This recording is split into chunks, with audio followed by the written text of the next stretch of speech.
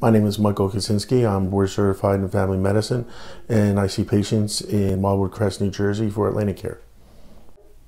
I think what attracted me to primary care in the beginning is the same thing that attracts me right now, the primary care, and that we could have relationships with patients throughout their whole life cycle. We see people from youth up until through adulthood and up through the later stages of their life, and it builds good relationships and friendships in many cases. I think I approach my practice and the way I practice as a collaboration with patients in working towards their well-being and quality of life, as well as trying to keep them healthy and prevent diseases and conditions that may affect them in the future.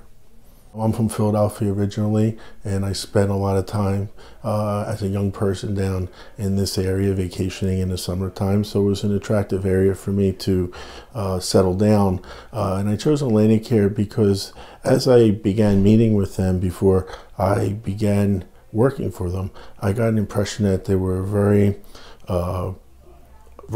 employee friendly company. I also realized that they basically had the same philosophy as I do in trying to maximize people's health as their foremost mission. So I think it's been a good partnership since I've been here, and I am more excited every day to be working with Atlantic Care.